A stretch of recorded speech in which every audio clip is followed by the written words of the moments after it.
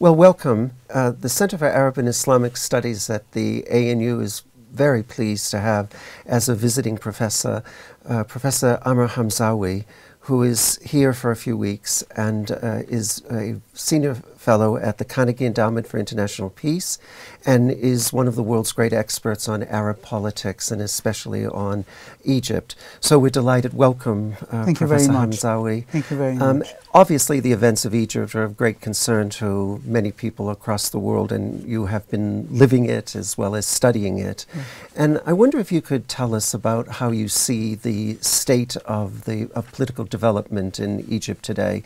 Many of us, of course, are concerned about the what appears to be an increasing authoritarianism. Right. So I'd be interested in hearing your view on that. Right, and it's a new breed of authoritarianism which is has been emerging since the military coup in July 2013.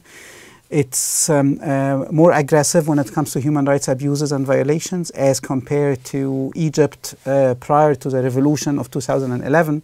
So in the 3 decades long era of former President Mubarak, human rights abuses and violations were not in such a disastrous situation as they are now. In fact, Egyptians are waking up every day to hear about cases of forced disappearances, extrajudicial killings, torture in prison, and most of these cases were not as common since the 1980s and all the way to 2011. Secondly, it's a new breed of authoritarianism because it has been using extensively lawmaking as a way to entrench itself into the state apparatus as well as into the management of a social fabric. So just to give you a round figure, between the coup in July 2013 and today, close to 400 laws were passed by the current government, most of which undermine safeguards for personal liberties and freedoms.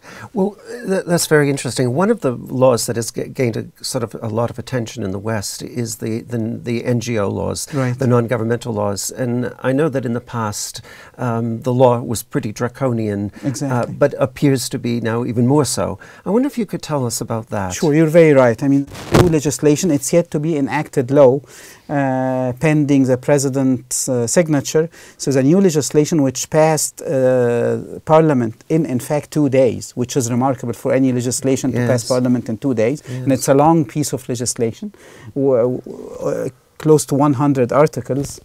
Passing parliament in 2 days is a signal that this was approved by the government and was pushed to parliament to pass it quickly. When you look at the details, it's more draconian as compared to the still existing law of 2002. It imposes more punishments on civil society organizations and civil society activists, and it creates a new environment, quasi-legal environment, in which surveillance becomes a key tool of the government to manage civil society. So you can no longer get funds internally or externally without the approval of not simply the Ministry of Social Affairs as it used to case. In fact, the legislation creates an intelligence-driven government giant, a new body, which is called the Agency to Monitor NGOs, and you have to get permission from that agency to get donations domestically or get funds from outside of the country. It subjects you to additional layers of financial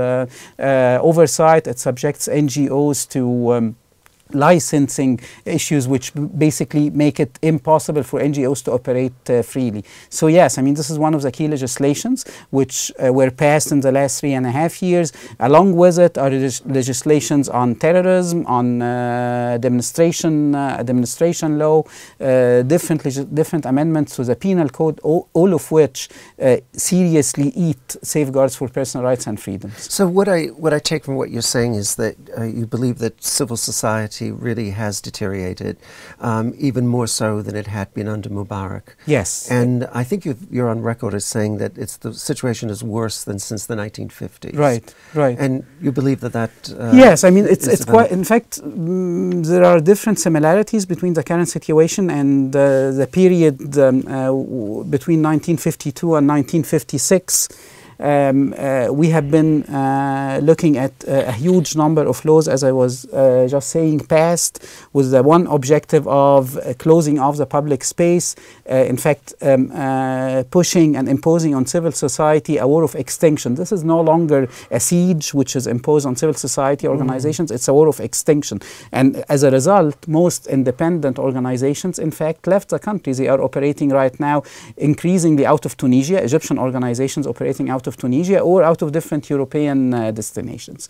Similar to the 1952-1956 period, it is the military and the security services which are directly in charge. This is no longer a president ruling with a ruling party or putting himself and his ruling establishment behind the facade of semi-pluralist dynamics or limited pluralism. This is a military establishment and security apparatus ruling and interfering everywhere. The parliamentary elections 2015 were managed directly by the security services, intelligence services.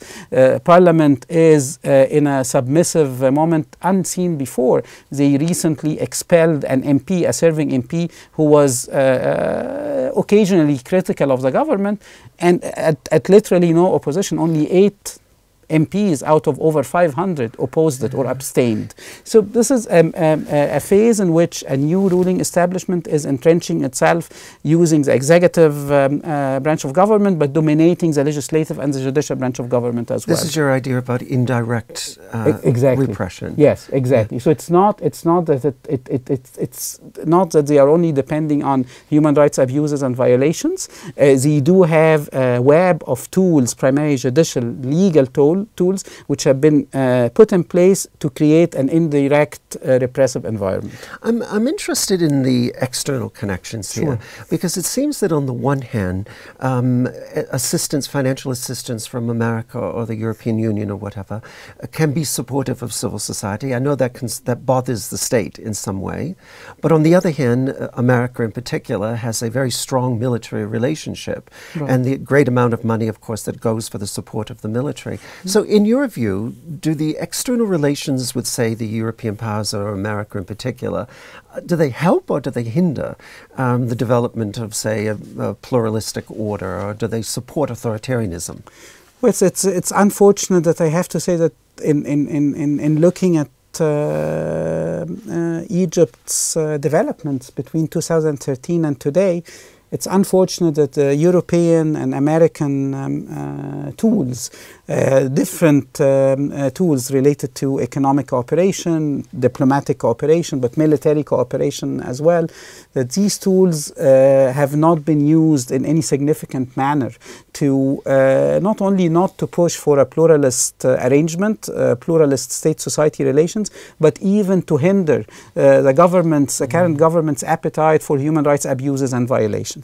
They haven't been used in any significant manner. In a way, Egypt moving away from the brief democratic opening of 2011 to 2013 into a new authoritarian government seemed to have been fine with most European governments and with the previous as well as with the current American administration. But moving beyond the West, it's important to look at Middle Eastern actors too. Yes, I want to ask you that. Yes, because I mean, you cannot, any observer of Egypt cannot understand the shifts which have been happening in the last years unless the role of Saudi Arabia, the role of the United Arab Emirates, of key Middle Eastern countries is factored in. Saudi Arabia and the UAE were instrumental in backing the military and in pushing for the military coup. Why is that? Is it because it's an anti-Muslim Brotherhood? That to an extent, yes. I mean, they, especially Saudi Arabia and the UAE, are their officials are on the record pushing against the Muslim Brothers, and for different reasons, which are domestic primarily. In a way, pushing against a movement which seems to be creating tensions in the respective country away from Egypt, was confused with pushing against the Muslim Brothers in Egypt, and of course, benefiting from a stream of mistakes which the Brotherhood committed between 2011 and the coup in 2013.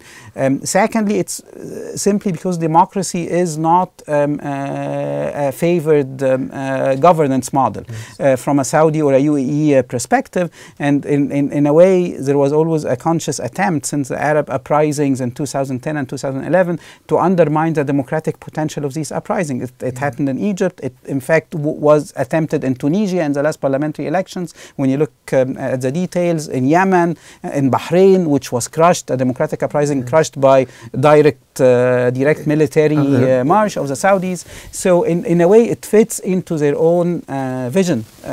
This is not a region where they would like democracy emerging, where they would like democratic accountable governments emerging, and that shaped their behavior vis-a-vis Egyptian development since 2011. Well, thank you very much. Professor Hamzawy, I'm sorry we don't have more time, but we wish you all the best in your time in Australia and with your work.